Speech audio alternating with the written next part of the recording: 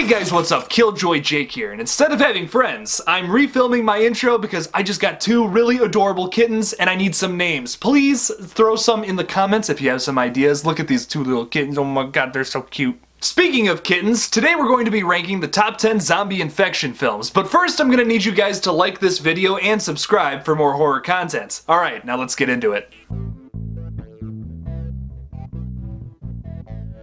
Coming in 10th place is Night of the Living Dead, and yeah, I know a lot of you film snobs just shrugged and went, oh god, he put it at 10th? What the hell, man? That's like the best zombie movie ever. It's not, you're wrong. It deserves to be on this list, but that's it. This film is the zombie movie, the one that started it, of course. This is kind of the first film that introduced the modern zombie as we know it today. Before that, zombies were more related to like voodoo back then, but this was more the first film that had to deal with like the infection aspect of it, and that's why it has to make it onto the list. I mean, personally, I don't think it's aged as well as some people think it has, but it's still a pretty good film. I think it deserves to be on the top 10 list just because none of these other films would even exist without this one. Coming in 9th place is Return of the Living Dead, and I know what you're thinking, is this a Romero film? It is not, actually. Common misconception about it. You can't just kill a zombie in this movie. It turns into a goddamn skeleton and starts talking about eating your brains. Another fun fact about this one, this is also the first film where zombies wanted to eat brains instead of just human flesh. Kind of interesting. Take it to the bank. Coming in 8th place is Dawn of the Dead, and hell, you know what? I'll put both of them right here. The remake or the original. I like both of them. For the infection aspect though, in the remake, I think one of the creepiest, scariest scenes, maybe even in a horror film in general, is just the little girl coming into the parents' room and just biting the dad's neck out. That horrified me as a kid. That was one of those images that just stuck with me for the longest time. This film's interesting because the setting is almost a character as well on top of the already pretty interesting cast of characters. Both films, I'd say that both takes place in a mall of some sort. This one's a really fun watch overall though, both films. I prefer the 2004 one. A really good use of practical effects in both films as well, and if you're looking for just a good zombie movie, I can't believe you haven't seen this one, but check it out. Coming in 7th place is Day of the Dead. I know you're getting sick of these Romero films. Don't worry, we're done after this one. Now, Romero is the visionary of just all zombies in general. Basically, he created the modern zombie. I think this is his masterpiece in my opinion. This is my favorite one of all of them. There's some great like visuals in this movie as well. Mostly what I'm talking about is the hands popping out of the wall and the dream sequence.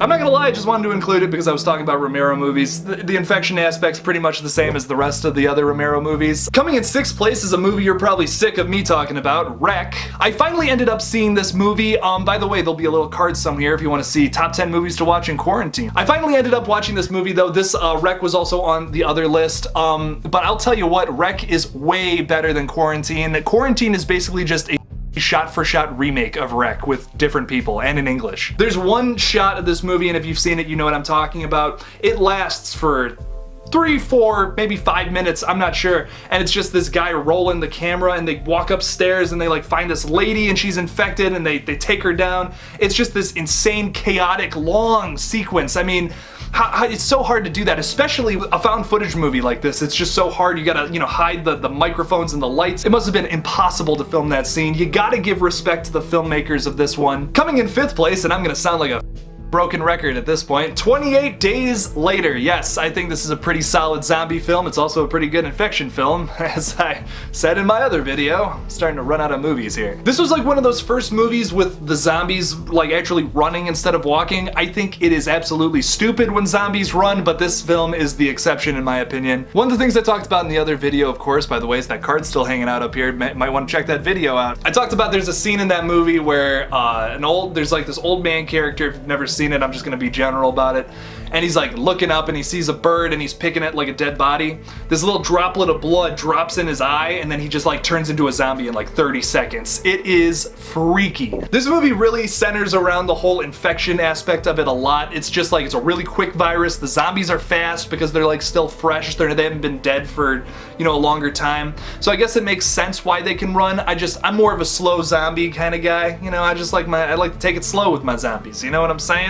Coming in 4th place is Brain Dead or Dead Alive. It has 2 titles, I don't know why. Now before Peter Jackson could destroy the One Ring to rule them all, he decided to kill some zombies. Brain Dead is famous for a lot of things. Once again, another borderline zombie comedy, but it's just so gruesome and horrifying that it's still horror. The different thing about the infection with this one is it's actually from like this crazy rabid stop motion monkey, which I thought was kind of different and interesting, so I said screw it, let's put it on the list. Not only that, but it's just one of my favorite zombie films. I mean, one of the most iconic scenes from this film is the main character just picks up a lawnmower and just starts taking down a whole bunch of zombies like this. Like, I mean, that's awesome. Who doesn't want to watch that? It's just blood and parts, members going everywhere, flying around the room. Coming in 3rd place, and I feel like I'm having some Mandela effect here, is Planet Terror. I thought it was Terror Planet for the longest time. This film is just so bloody, so gory. It will satisfy any gore-hungry person's need for something disgusting. This one is a little different with its infection vibe as well, because if you just get touched by some zombie blood, you're infected like that. And then it's just like, you're done. You're donezo. It's a little slower moving, the infection too. It's not instant. So I think that's a little scary too. You gotta live with the fact that you know you're gonna die for like a longer period of time.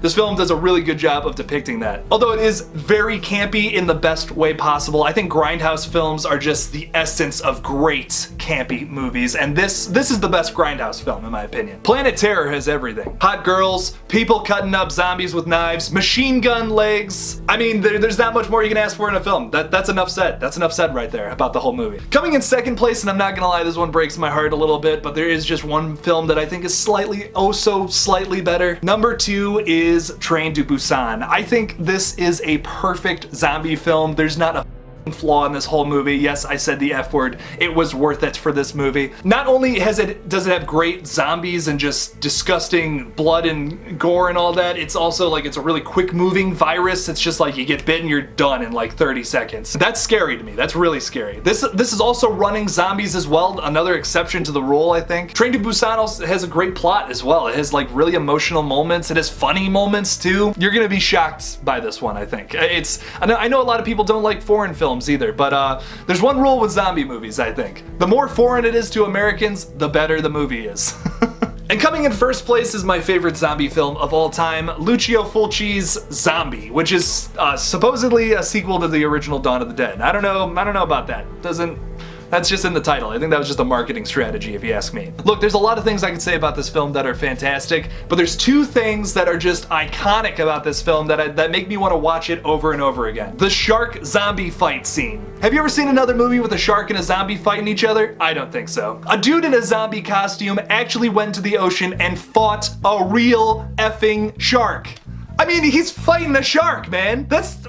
What the fuck, man? That's dedication. The other thing is probably one of the best uses of practical effects maybe ever is the eye scene. And if you've seen this movie, you know exactly what I'm talking about. This girl's getting like attacked by zombies and she closes the door on them and they just break down the door and there's like this splinter sticking out of the door. And like the zombies are pulling her closer and they're just like, there's so many of them, they're overpowering her and they're just bringing her head closer and closer to this splinter and it's just slow. It's the slowest shot ever and it's just slowly going into her eye. They used an egg and poked it with a real splinter. It looks so real. I mean, this movie holds up real well to right now too. See this one if you haven't seen it though. It's definitely worth it. I know some people don't really like foreign films because like they don't like reading when they're watching a movie. You just got to get over that because a lot of the movies on this list are foreign films and they're fantastic. The best zombie movies are foreign films, inarguably. Thank you guys so much for watching my video on the top 10 zombie infection movies. Don't forget to like this video and subscribe for more horror content. If you're kind of getting sick of like the fake horror movie serial killers and you want to start talking about some real life serial killers, well, have I got a podcast for you. Go on Spotify and check out Serial Killer Chronicles with a K, and I'm even a part of it, so check it out. Don't forget to follow me on Twitter at KilljoyJake1 and on Instagram at Killjoy_Jake. And as always, don't forget to kill it out there, y'all.